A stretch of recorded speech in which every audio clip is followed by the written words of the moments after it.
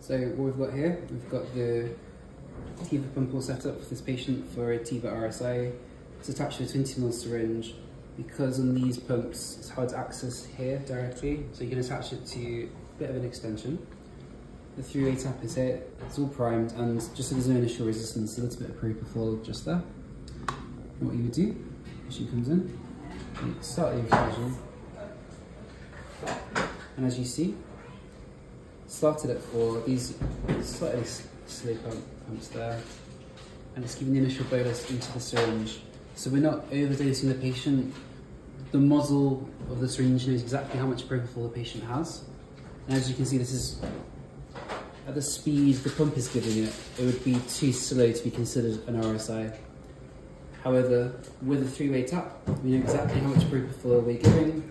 We're not giving an overdose, we're giving exactly what the pump is intending.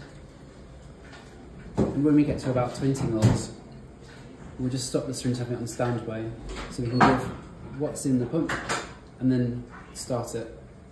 The REMI can be on in the background at either dose, it doesn't matter. It's the propofol, the induction agent, that's key. Lovely.